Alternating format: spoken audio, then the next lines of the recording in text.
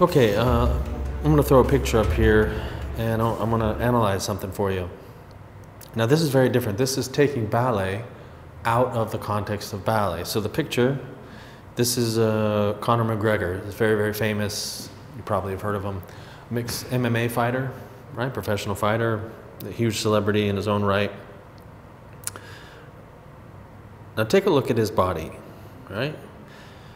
And this is an example of how ballet is a brilliant cross-training tool, but it doesn't go the other way. And I know people don't like to hear that ballet, certain exercises given in a certain way with a certain emphasis, is just a brilliant cross-training tool for other sports and endeavors, but it doesn't work the other way. It's just, so ballet is, as I've said before, the fundamental science of human movement. So now look at this picture very closely. Maybe we can blow it up a little bit. So you'll see he's left-handed. Look at how much bigger the left side of his entire body is.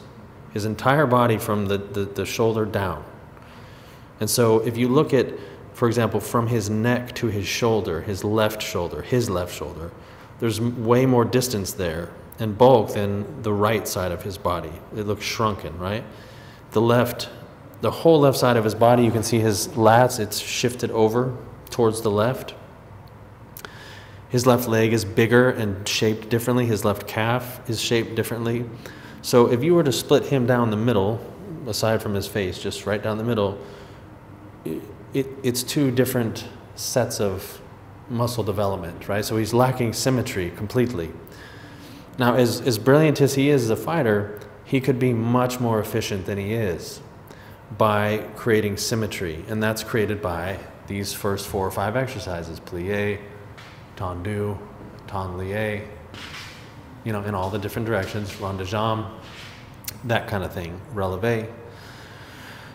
Not given in a ballet context, but given in a sport context. That movement's movement anyway.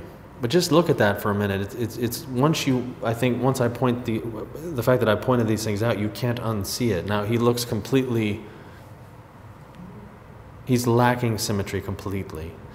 And this affects his ability to move efficiently, you know. And with fighters, like any athlete, particularly fighters though, the biggest challenge that they have is they would call it cardio, or their gas tank. They run out of energy. They run out of breath and energy. And this is one of the reasons, because they lack symmetry. And he's just the most famous one, and this picture just shows it perfectly. That's why I've chosen him.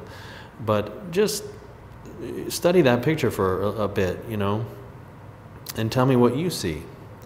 But what I see is the left side of his body is one person's body. The right side is very, very different. And the more you look at it, the more it's stunning that he hasn't noticed it, or his trainers haven't noticed it, or if they have, they don't know what to do about it. And what to do about it is ballet completely, right? Anyway, tell me what you think.